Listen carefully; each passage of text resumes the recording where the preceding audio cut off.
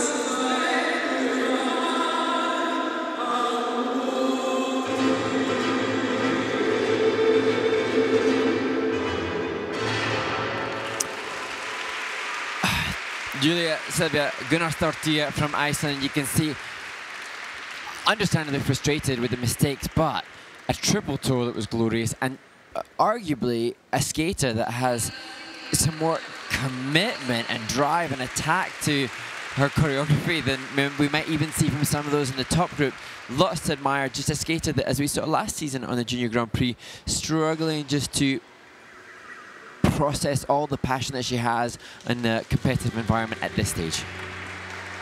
I think that's one of the reasons it's so devastating, is because she knows how good she is and knows what she can do, and knows that that was so far from what her standard is and what her abilities are. That is very frustrating. You can completely understand that, and you know, we support you through as we look at that triple toe loop, look at that. The mechanics of it, beautiful. Straight in the air, tight in the air, up into the double loop as well. 3-jump combination. Outstanding. You have the skill. You did not produce it here tonight for whatever reasons. You'll figure that out. Little loopy, little open on the triple Salchow. But nice, straight, strong back. Good aggressive throughout the program. Didn't give up. Kept fighting. Love that. But it was not to be on this day. Lessons will be learned. You can see just there, just how intense. I think intense is such a good word to describe her commitment there, the Kevin Amos slide, and ability to have difficult movement within the choreography and delivery of it. Just, as I talked about the team leader that's here to support her and her coach, Benjamin Aguiar, they have to do so much work to help get the skater to feel comfortably confident to replicate their potential within a 3.5-minute program. This, I'm sure, is a skater who, in short, sharp clips, is quite sensational. Yeah, and I think that right now she's going through a processing.